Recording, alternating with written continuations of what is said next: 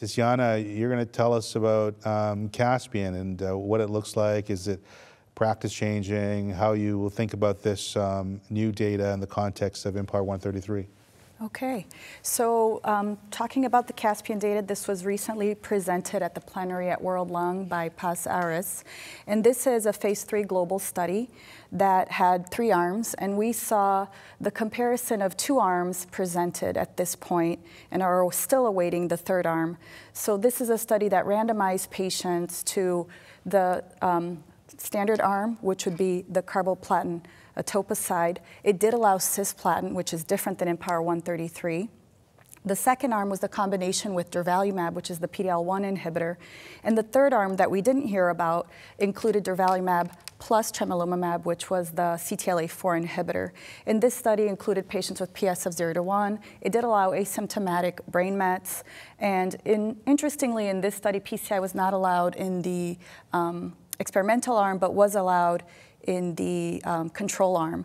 The primary endpoint of this study was overall survival, and then there were secondary endpoints of progression-free survival, overall response rate, as well as tolerability of the regimen.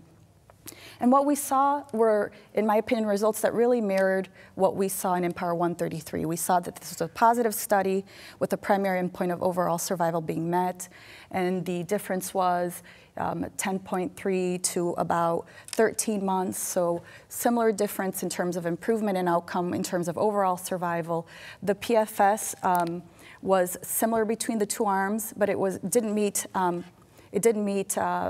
statistical criteria to move on to actually look at it statistically for PFS.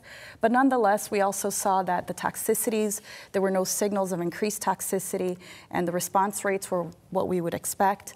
And so I think overall, what the study also told me was, number one, there is something there in terms of chemotherapy in combination with immunotherapy. It's reassuring that we're seeing a very well-designed study that is once again confirming that for a subset of small cell lung cancer patients, there is a benefit of adding immunotherapy to chemotherapy.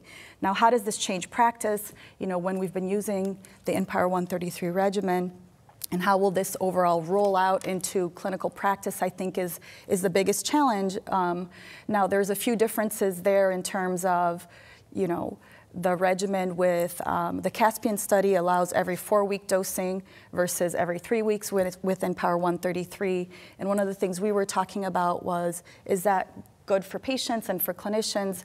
Are we more likely to use an every 4-week regimen, or do we feel that we need to monitor our patients closely and continue to see our patients every 3 weeks? I'll tell you, at our institution, we kind of made the decision, even when we saw that we could use atezo every 4 weeks, that we wanted to continue to use it every 3, because we felt like, okay, we really want to monitor these patients closely, especially when we saw the maintenance studies negative and quickly, you know, quick progression. The every 3-week strategy seems to me clinically more appropriate for these patients, but also interested in hearing from others. Jamie? That's my practice pattern in this population, or in any non-small cell patients who have aggressive or more symptomatic disease. Most of them need to be seen more frequently. And 3 weeks is kind of the outer limit of that frequency that I'm comfortable with. Although there certainly are the patients who live further away, where travel is both a burden in terms of time, effort, and cost. So I can see a place, particularly in rural communities, where the 4-week dosing is a huge advantage. It's expensive to park in New York. It is. As well. So one regimen versus the other, do you feel they're fairly similar, interchangeable, or thoughts in terms of the data? I think the data looks very comparable, and as was said, it's reassuring to see this replicated, because we always have doubts with just one study. The data looks very comparable, and I think the unique feature of CASPIAN was that the control arm was treated very aggressively as could be. They were allowed to have up to 6 cycles of chemotherapy. They were allowed to have PCI, although the uptake was quite low, as is our national trend. But that was a really clean control arm with the top-notch treatment, and still the combination outperforms, so it certainly reaffirms our new standard of care. Yeah, I'm of the same opinion that the result of CASPIAN is very important for the field for 2 reasons. We had the IMpower133 where everybody looked and said, yeah, positive, but I still want more. And then we had the negative string of results from the maintenance and the relapse, which then started leading people to question whether this strategy actually will work in small cell to start with. Maybe the original result of IMpower133 is questionable.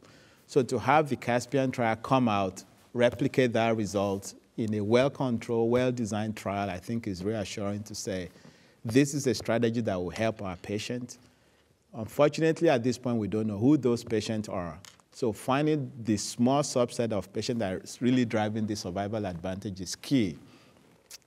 And I think when it comes to the schedule, I actually don't have much concern in terms of the Q4-week schedule. Some of my patients with relapsed disease on nivolumab, I treat them Q4 weeks, and they still do it. I think as long as we have data to show that there's comparable PK characteristics between the Q3 week and Q4 week schedule, I will be comfortable doing either one. But at least now we have a good platform to start building additional studies, either to identify subset that will benefit, or if we cannot, what other strategies can we add on to what we now have as our new platform for further improvement.